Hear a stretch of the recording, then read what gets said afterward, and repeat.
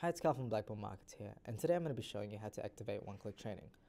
What is one-click trading? Well, sometimes you want to react to a news event that just came out really quickly and you want to buy or sell a currency pair that is related to the news event really quickly without going to the order box. So the way to activate that is you would have the chart on the screen. For example, I have Australian dollar and Australian dollar against the US dollar. I would right-click the chart and click one-click trading.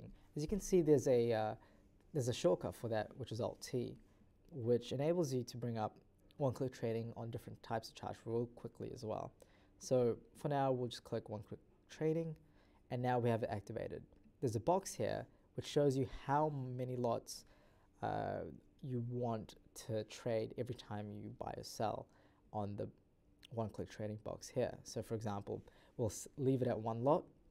Let's say I want to buy the Australian US dollar because oil figures are better than expected. Buy, and it places one lot at market. And if I want to exit the trade, just go to trade, exit the trade, exits the trade. And there you have it. Thank you for watching. If you like this video, give it a thumbs up. And if you want to see more videos like this, or maybe you want to see some trade analysis, click the subscribe button below. Cheers.